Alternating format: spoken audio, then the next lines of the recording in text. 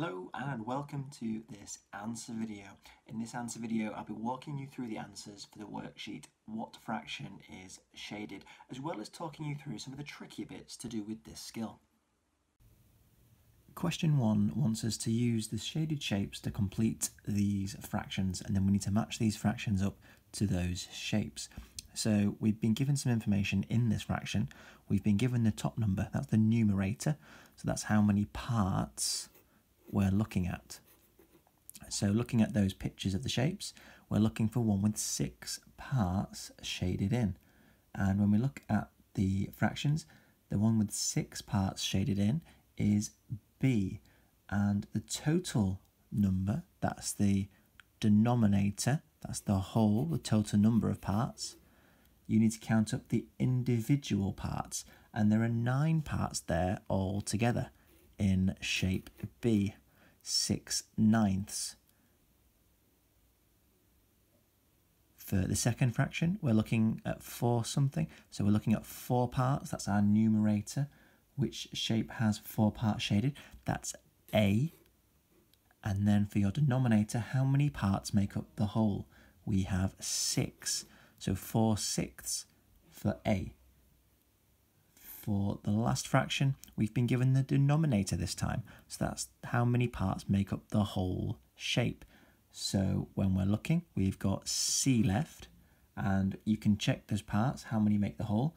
There are 8 separate parts there that make the whole, and how many are shaded? There are 1, 2, 3, 4, 5 parts shaded, 5/8, and that matches shape C. For question 2, Regina and Errol are describing the shaded shapes.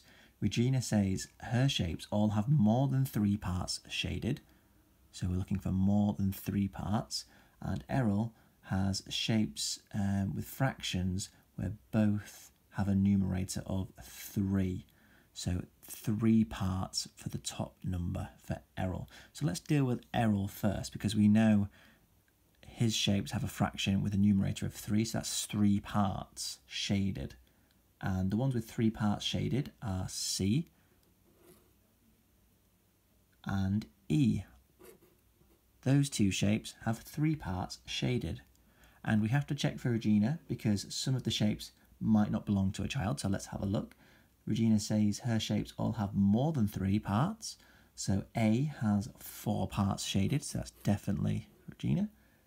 B also has 4 parts shaded, and D has 1, 2, 3, 4, 5, 6, 7, 8 parts shaded.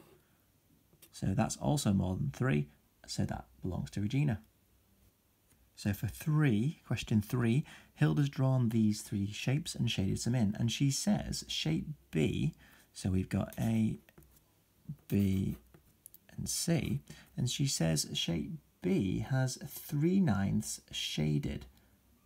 Let's have a look at 3/9 for shape B. Now, we've got 3 parts shaded, so that's correct because that's the numerator, the top number. And then there should be 9 parts altogether for the denominator, for that whole. 1, 2, 3, 4, 5, 6, 7, 8, 9. So B is correct, 3/9. Hilda also says shape C has 4/10 shaded. Let's have a look. 1, 2, 3, 4.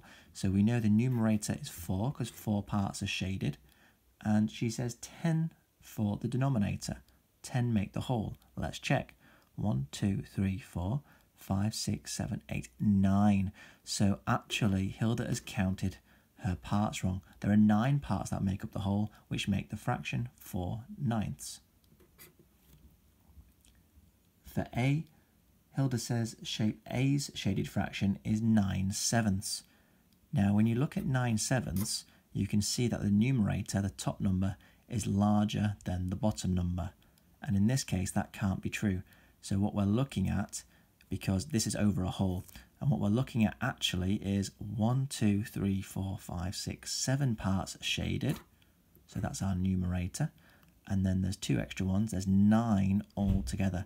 So we're looking at 7/9 for shape A. It's not 9/7, it's 7/9. So that was an answer video for the worksheet What Fraction is Shaded from Classroom Secrets, and I hope you found it useful.